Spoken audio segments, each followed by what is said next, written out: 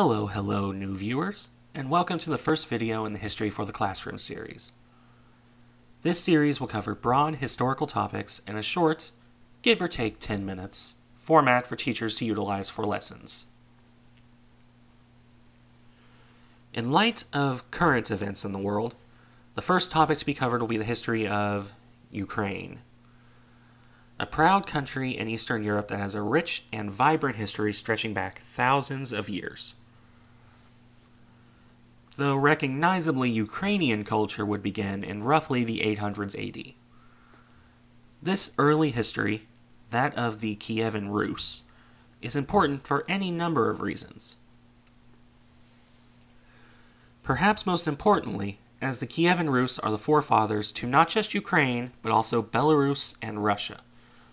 Don't think the name Russia didn't come from them. This was a loose confederation, or federation, for lack of a better term, of various independent principalities. These early principalities were likely, though there is some argument on this subject, ruled by a people called the Varangians. These were, in simplest terms, Vikings who went south instead of west. Scandinavians who moved into what is now Ukraine and intermingled with the existing Slavic population. The most famous ruler of the Rus, however, is arguably Vladimir the Great. Born in 958, Vladimir would be roughly 30 years old when, in 988 AD, he converted to Christianity. This symbolized the conversion of the Rus themselves, though that was a somewhat lengthy process. Vladimir himself converted to the Byzantine flavor of Christianity, as the Byzantine Empire remained a strong force to the south and the most influential Christian state in the lands of the Rus. With the conversion to Christianity, the Kievan Rus would continue on as a strong regional power, though they were arguably never unified in the modern sense of the term. The various small principalities, city-states basically, would continually war amongst themselves, fighting conflicts over trade, land, and other such things regularly. Often, these were wars fought for the control of the city of Kiev itself that lends its name to the center of the society. Even so, the Kievan Rus would endure, if weaker, until the 1200s AD. That is, of course, when the Mongol invasions arrived. These invasions crippled the Rus and destroyed the Federation for good. Individual principalities would survive, independent or controlled by the Mongols. Kiev itself would be burned to the ground, though, in the year 1240 AD. In the aftermath of these invasions, the Rus would eventually unify once more, at least in Ukraine, into the short-lived Kingdom of Ruthenia. This kingdom, in its own right, would eventually be absorbed by first the Grand Duchy of Lithuania, and then the Polish-Lithuanian Commonwealth. This period, lasting from about the mid-1300s to the mid-1700s, would see the Ruthenians, the Ukrainians, as part of the Commonwealth. One of the most important parts, actually, for then, as now, Ukraine was a large breadbasket for Europe. Fertile soil would provide much in the way of crops and, eventually, horsemen. Generally, however, the Ukrainians were treated poorly by the Polish. Their peasants, that being poor farmers, would be turned into serfs. Functionally slaves at its worst, and honestly not far off from that at its best. With the rise of the Russian Empire, however, the Ukrainians would soon find themselves as part of another rising power. In fact, Ukrainians and Cossacks, the latter being skilled horsemen that require a video all on their own, became valuable tools in the war between Russia and Poland.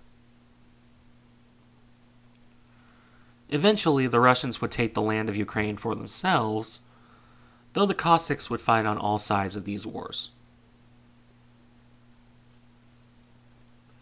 against the Ottoman Empire that had replaced the Byzantines to the south, against the Polish, who were ruling them, against the Ukrainians, who lived alongside them, and even against the Russians themselves. Cossack power would largely be broken in the aftermath of the Battle of Poltava, though. That was fought on Ukrainian soil between the Russians and the Swedish. Another topic for a future video, perhaps.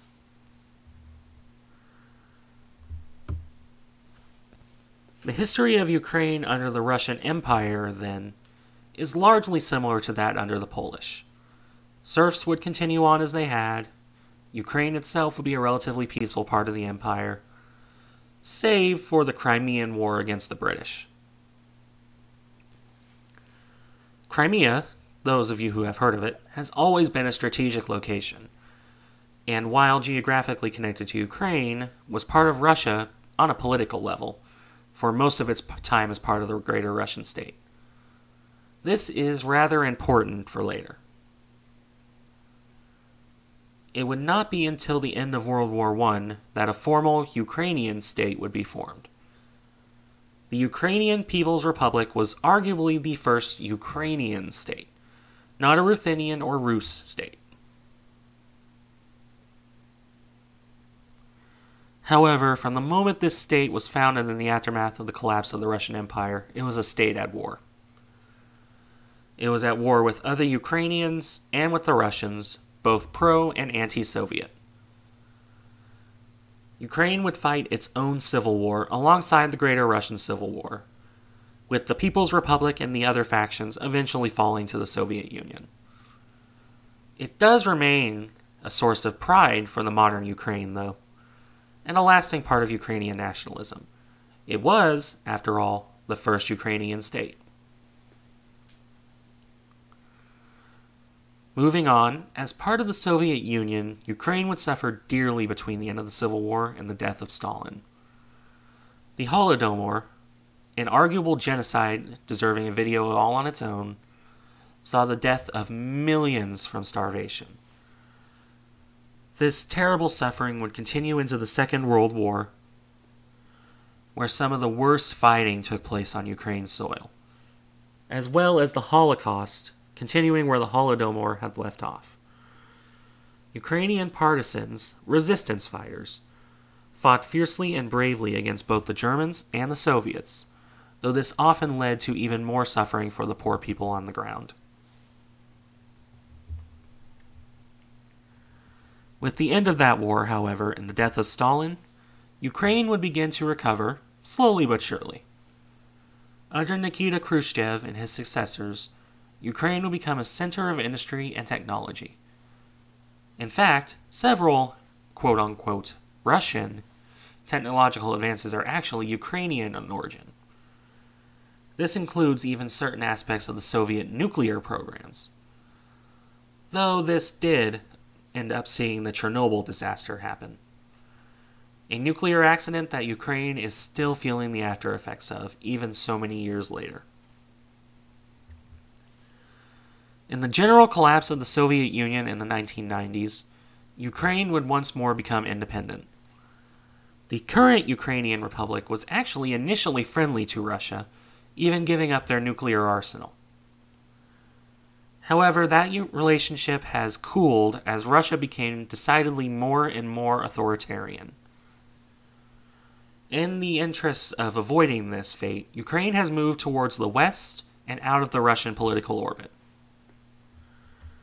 This would culminate in the Euromaidan Revolution, a pro-democracy, pro-West, and pro-EU movement. This would not end well, as it saw Russia move into Ukraine to seize the Crimea on the flimsy pretext of it always being part of Russia, Khrushchev having gifted it to Ukraine during the Cold War. Eventually, this conflict would escalate into Russia supporting separatist movements in the Donbas region of Ukraine. That conflict would burn off and on until this year, as the video is recorded, when the Russians fully invaded Ukraine in February. That is a topic for another video, however. We will end here as a background of Ukraine in general. More detailed videos on many topics in this video will come in due time. For now, thank you for watching, and I hope that this helps my fellow teachers in their lessons.